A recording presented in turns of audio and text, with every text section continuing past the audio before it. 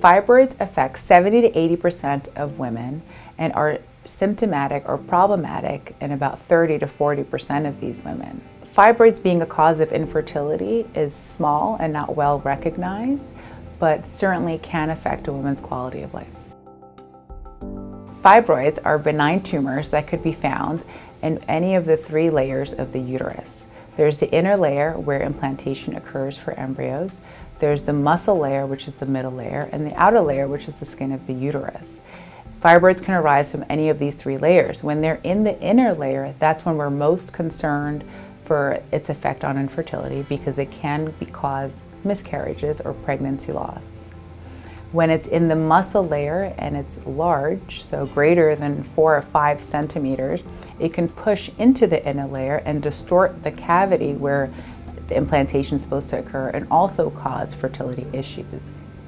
The other issue with fibroids is heavy bleeding, and this heavy bleeding can certainly affect your menstrual period, and bleeding certainly prevents you from getting pregnant as well. We don't know why fibroids occur in some women and not others, but there is a family history component. So if you have a mom or an aunt with fibroids, you are more likely to have fibroids.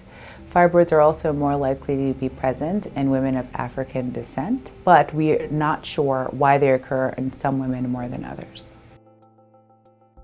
The symptoms associated with fibroids include bulk symptoms, meaning a fibroid is so big you can feel it through your belly and it's causing pain and discomfort. It can cause heavy menstrual bleeding where you're soaking through pads and tampons. Fibroids are also a common cause of pelvic pain. It can also cause urinary symptoms when the fibroid is pushing up on the bladder, or constipation or bowel symptoms if it's pushed up on the bowels.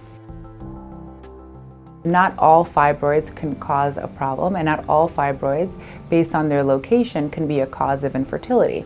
If it's in the outer layer of the uterus or in the muscle layer and it's small, then it's not contributing to your infertility. If it's been identified that your fibroid is contributing to your ability to conceive successfully, it needs to be removed surgically. One surgical option is a hysteroscopy, which is a camera an instrument that can be placed vaginally directly inside the inner layer of your cavity, and the fibroids will be removed that way. The other way is laparoscopically or robotically if you have a fibroid that is in the muscle layer that's compressing into your inner cavity where implantation is supposed to take place. Those fibroids can be removed laparoscopically and robotically in a minimally invasive methods.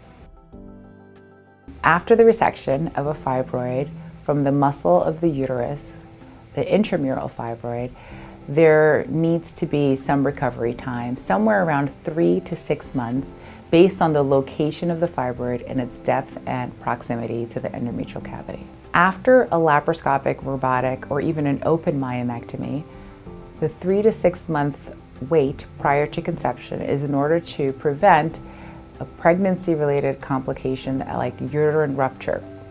So these women mostly have to have a C-section for their delivery and not go into labor so that they don't have, a rupture at the incision line where the fibroid was removed.